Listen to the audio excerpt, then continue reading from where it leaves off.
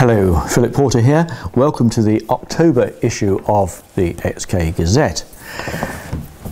It occurred to me the other day, as we were driving down to Goodwood actually, that as I write in my editorial, somebody who had very kindly recently said they would like to be a representative, but were too busy at present, but would like to do so in a few months' time, but meanwhile would be an ambassador for us. Now that gave me the idea that perhaps we could create the title, role of ambassador, and we hope that a number of members would like to very kindly volunteer to have that title and just simply represent us, as it were, whenever they have the opportunity to spread the word, tell people who own XKs, who aren't members, or people who are thinking about buying one, or whatever. Just tell them about the club, probably be armed with some of the little cards that we have, which explain a little bit about the club and so on, maybe a few magazines, that sort of thing.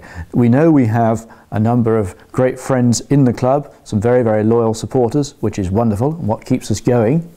And so perhaps this is an opportunity for people to very kindly support us, because these are tough times and we do need all the support we can get, please. So there we are. What else? I hope very much you will enjoy this issue of the magazine. It's got a varied content once again, I think, some practical articles, Goodwood, this, that and the other, and all our wonderful regulars. Abby, has asked me to mention the XK forum, which she set up some time ago. Nobody is using it, or very few people indeed.